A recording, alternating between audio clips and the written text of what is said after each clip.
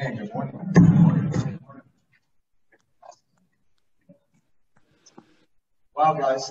So today is actually the last anchor that we're going to be meeting for this year in person, and so mixed emotions about that. Of course, we've got great things in the weeks ahead, and so I'm just quite thankful for everyone who's able to be here in person. Everyone joining us online this morning. So glad to have you guys as well.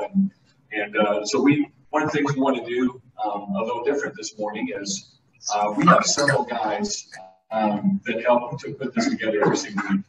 We've got some guys that actually attend church at Battle Creek, and they're so gracious to let us use their facility. We've got guys that help coordinate our speakers throughout the year. There's guys who help with the hospitality that we typically have. Guys who help with the video, the audio. For those that don't know, these all go on YouTube in the days ahead, so you can always catch it or send it to someone if there's a special message that you want to make sure it gets out. And so there's a team of guys who help to put Anchor together every single week. And so one of the things we want to do this morning is we just want to give an opportunity for each of them to share something on their heart just about the Anchor. And so we're going to get to that in just a moment. I first want to just say Frank is unable to be with us this morning. He's had to take care of some things with his kids. And so I just ask that you guys would lift him up in prayer, him and his family, just some challenges that they're facing as a family right now. And so be mindful of that. We will not be meeting in person, like I said, the remainder of the year. We are still prayerfully considering what it needs to look like. I mean, obviously, there's so many unknown factors happening right now. So as we move into January, I would just encourage you guys to make sure you're on that email list. We'll be sending out emails weekly to just stay in communication. But we're prayerfully considering what January needs to look like. So there's a chance that we might be going back virtually, but just be looking for that in your email.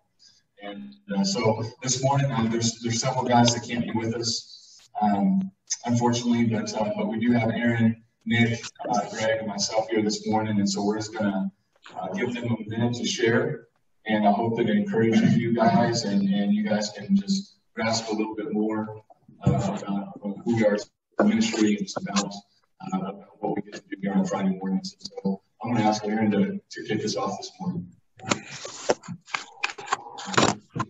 Good morning. So what Frank asked us to share about, I feel like this is really loud. I need to move it away a little bit. Okay.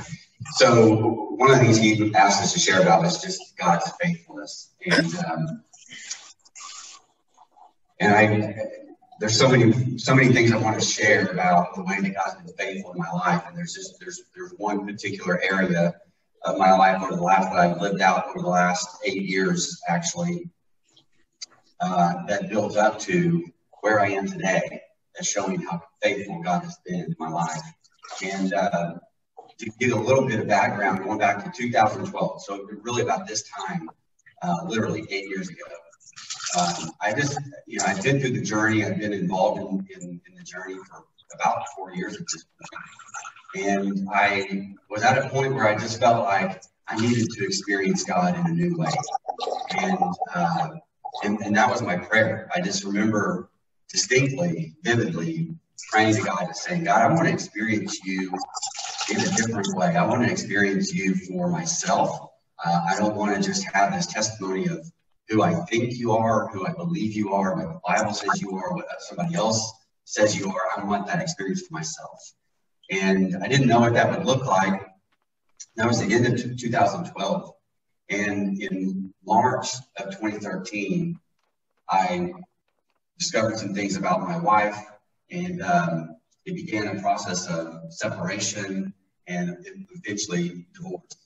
And that was not what I was expecting, and so it really put me into a tailspin. I learned so much about myself, though. God showed me so many things that I needed to work on, ways that I needed to be healed, and He was faithful in all of that. And I'm a different man than I was at that point in my life. But over the next, 7 years now, from that time, I've been walking through this journey of, well, God, what are you doing? What do you want to do? I had a lot of questions. I had a lot of doubts. I had depression. I almost couldn't believe the word anymore. I was reading it just to read it, and it's like, but I didn't really believe it. And so my faith was really wavering. And it was really just about, questioning God. Like, well, why didn't you come through for me? Why didn't you do this? Where's my life going now? What am I supposed to do now?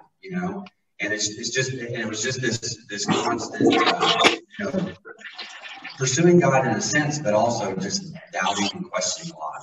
And I was struggling with why. And so one of the things that I wanted to share this morning, and just something that I learned about myself that I think pertain to a lot of men in general, is that we always want to try to understand why. And maybe it goes to all people, but I think men generally like to figure things out. They like to understand why. They like to understand, what's behind something and figure it out. And that's what I was doing. I was trying to understand why did this happen? Why didn't that happen? Why didn't you do this, God? Why is this tearing my family apart? All these types of questions. And the scripture that God gave me, and in the midst of that, was Proverbs 20:24, and it says, "The Lord corrects our steps, so why try to understand everything along the way?" And there's other scriptures, Proverbs 3, 4, 5, and 6, right? It says, "Trust in the Lord with all your heart, lean not on your own understanding." There's another verse, and I forget, Philippians or so, that says, that his peace surpasses all understanding, right? So that means that we can have peace without understanding, right? And so there's all these scriptures and so I think that's the main thing that I wanted to share as far as I think a life lesson for us is we don't have to understand everything along the way. The Lord is directing our steps. And so in the midst of all of this, God gave me another verse. It's Isaiah 43, verses 18 and 19. And it says, "But forget all that. It is nothing compared to what I'm going to do. For I am about to do something new. See, I have already begun." And this was back, 2013, 2014. "Do you not see it? I will make a pathway through the wilderness. I will create rivers in the dry wasteland." And so I felt like that was God giving me a promise. And so walking through these last 7 years, when you come to this year, about this time last year, is November of last year, I met somebody, and I actually met her a couple of years earlier, but we began dating in November of last year. And in October of this year, I proposed to her, and we're getting married. And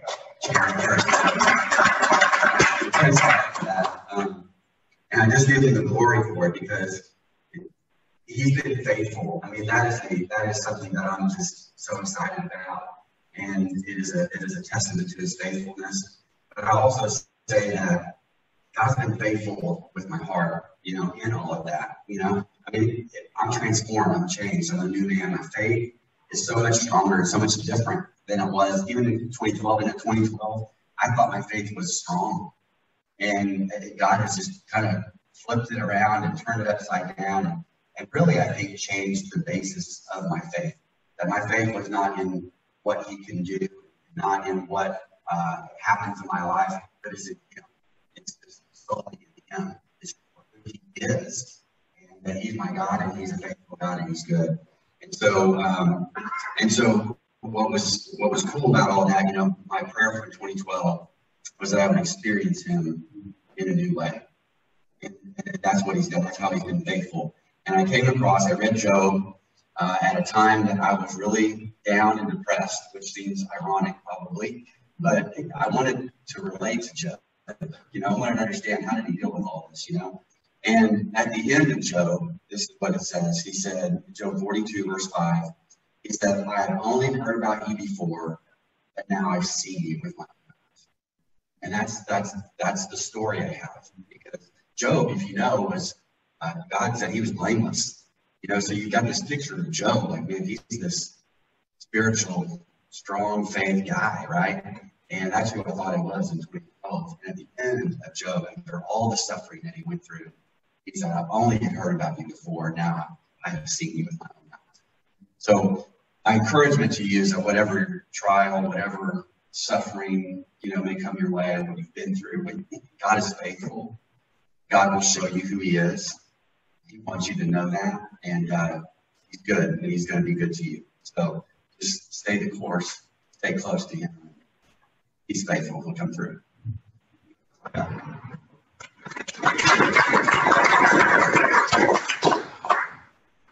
Right, sir. Apparently they don't care enough for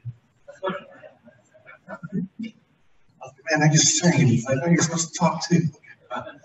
I have this lamp that every Christmas time we pull out and set up.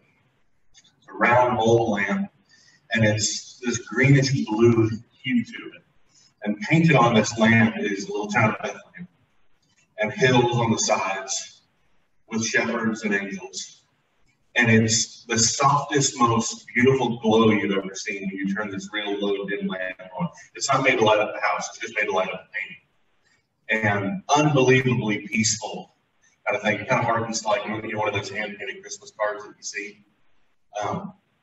But I'm reminded that against the backdrop, that peaceful night is against the backdrop of a Roman occupation in Israel, where people are trying to overthrow the government, where plagues and famine have covered the land, where pretty soon you're going to have a king try to kill all the babies.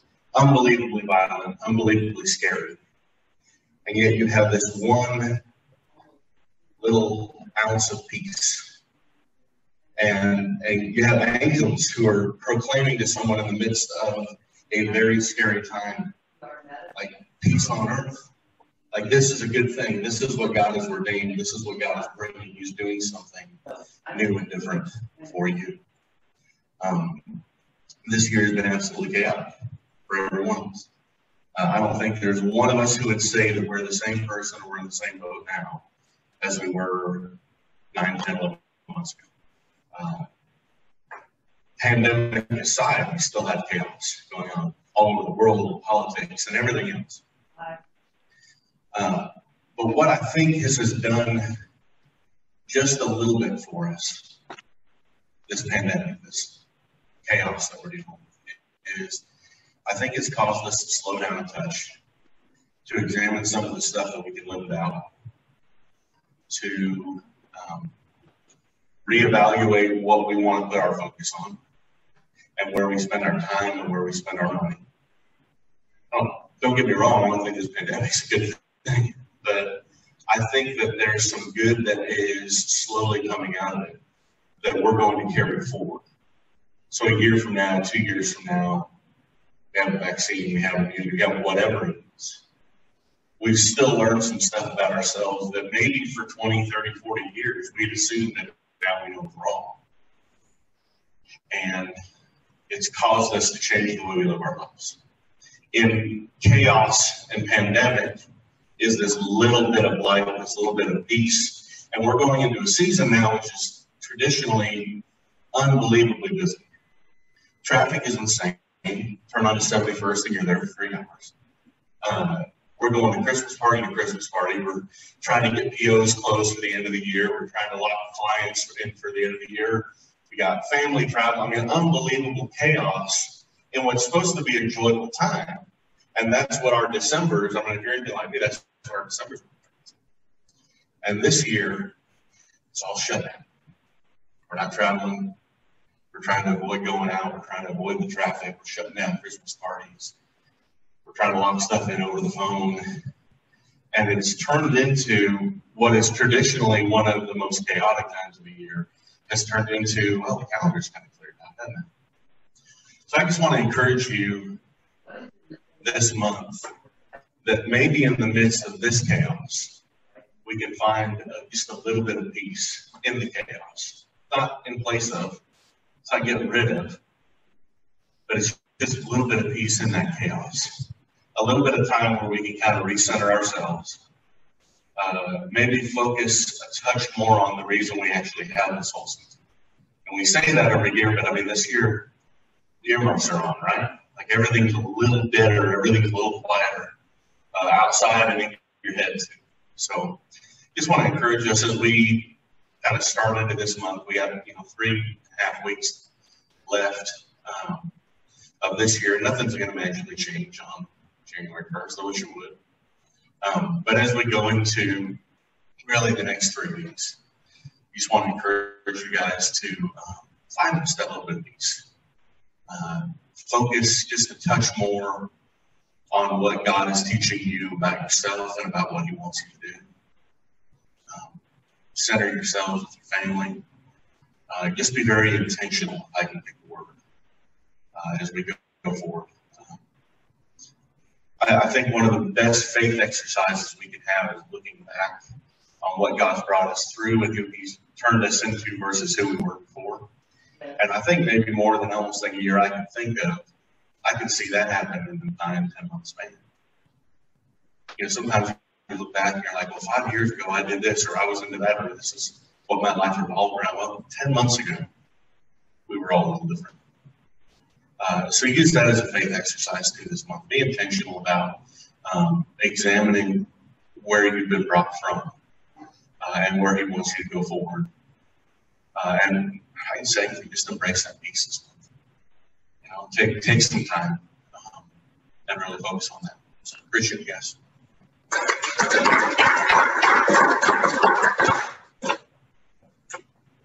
Thank you, Nick. I will share some things real quickly of why I like the Anchor, why I like all of this. It's sad we're not going to have a Christmas party to get back together and say that one last time with everybody in the room, our families and all that, but we have this moment now. And I just want to say that this fellowship that we have at Anchor, it's in person, it's online, and it's just all that. So in person, online, and then just what's outside of that. Every one of us will reach out to each other outside of this. I want to encourage that beyond today. That's what we need next, because everybody needs that touch point, that encouragement, just like we have here, right? After the Anchor, we stop, we pray. How are you doing? What's going on in your life? What's your praises? You get to share that, and I think that's a calibration, it's a recalibration of what we need to be doing, because this world can take our focus away from what's important. And what's really important is that peace, we can't bring peace. We're not going to have peace. I just heard that this morning. Somebody was talking about Zechariah on the drive in, and he was sharing that Christ is the only one who can bring peace. We can't. Governments can't do it. Groups of people can't do it. We have little pockets of it. But what we have here is a pocket of that fellowship and that recalibration of knowing, let's keep our focus on what's important and not get distracted by the busyness of the season or work or the transition of governments, one party to the next, the chaos in the world. No matter what happens, we need to have our focus on Christ. And I think, to me, this allows that to happen here at the Anchor. And that's so important. Just have that peace. I was talking to my wife last night. She was upset. This time of year, it's less stress. As I kept asking her, what's wrong? What's wrong? And it finally came out after she said, there's nothing else. It's just, she's worn down. She feels like this Christmas isn't going to unfold like she wants it to. This vision we have. In the end, it's like, we're getting stressed out by the things we would like to happen. The vision of Christmas, what it should be, and really what it's all about is Christ and our relationship with Christ. He came to this world to save us, to bring that peace, to start that process, and for us to know that he died and came back and will come back again. That's the ultimate peace, and that's our focus. So as we end this, I thank for each one of you for being here, and I talked to each of you guys in different ways and different links. For John, I know we talked a few years back. I was encouraged because we had a family member who was going through some hard times, and you could relate to that story. And we prayed about it, and we shared some stories. And was awesome because it didn't just end here. I was able to go and share that with my family in Texas, and that helped them. They were encouraged to know that somebody else has been through this and they made it. So I think that's pretty awesome. There's all kinds of stories about things like that. So just continue to meet together, whether we can't do it in person right now, then call somebody, know a couple guys, reach out, just check on them. I mean, there's nothing that I appreciate more than kind of being in a lull. Somebody texts me or calls me and says, how you doing? And I will admit that it may take 2 or 3 times to hear that question for you to open up and say, this is what's going on. Most of the time, like, I'm good. You know, but in reality, we all need that, right? Hope. I mean, Christ asked Peter 3 times, you love me, right? For a reason. But it's the 3rd time. So don't give up. Keep persevering. Love on each other. So thank you guys.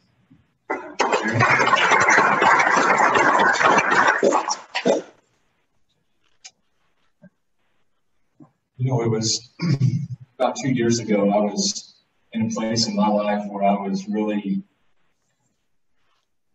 praying to God that He would help me discover a place of men who knew the same God that I was experiencing at the time. I spent a lot of time in men's breakfast and different places to go in the mornings, but never really sensed a level of love and transparency and relationship. And it was something that I was in a place where I was just praying to God, just what's it look like? What's it look like? And there was a lunch I was having with a dear friend of mine, Tommy. He said, you gotta come with me Friday morning and do this thing called the Anchor. And I showed up here and I came in the doors right back here for the first time 2 years ago. And I had just an overwhelming sense of men who were real, who were transparent, who loved one another. It was so unique from anything I'd ever dealt with or experienced in the past. And that's what really drew me to the Anchor to begin with, was that, and getting to hear from different men week after week after week, share their stories, share their testimonies, share how God has impacted their life on a daily basis. And I crave that more and more. The more we spend with God, the more we seek Him, the more He shows Himself to us, and the more we desire to go deeper and deeper and deeper with Him every single week. That's what the Anchor does. The Anchor helps men stay secured firmly in position. And when I looked up this week the definition of anchor. We think of anchor as typically the anchor that holds the boat in place. But we also see anchor used as a verb. And the very definition of anchor is to secure something firmly in place. That's what we're doing as men. We're securing ourselves firmly in the position of Christ and our relationship with Him. And that's what we get to do in this place every single week. And it takes me to a story that's found in 3 of the Gospels. Jesus had shared, and He sent the disciples away in the boat to go across the water, and Jesus went away to pray, and the men were out in the boat, and the waves began to come, and they were having a difficult time on the water. And they saw an image appear, and the disciples said, "Look, is that a ghost?" And Peter's the one that said, "Lord, is that you?"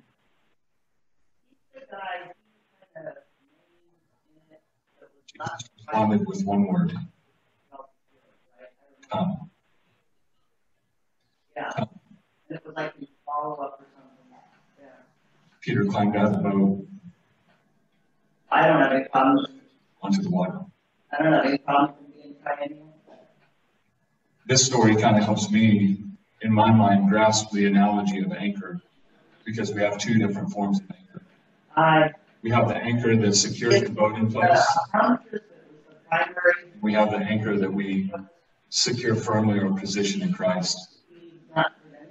So my question to myself, and the question I challenge you guys with this morning is, are you living a life that you're anchored securely and safely in the boat? Or are you living a life where you're anchored securely looking at Jesus, following him on the water.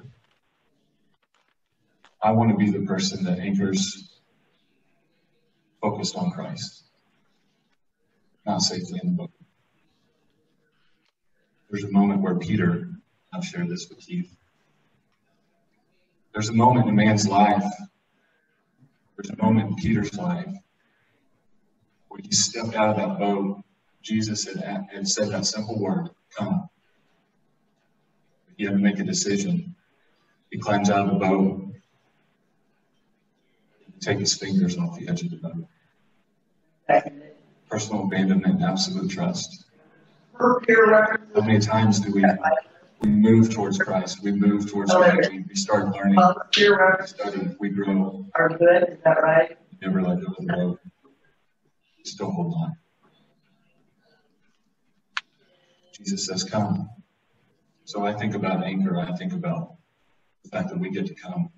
We get to come to a place where we get to be in close proximity with Christ, with fellow believers, men who are seeking after God, and that are choosing to be anchored on Him, not anchored in the security of the boat. That's all I'll do with this morning.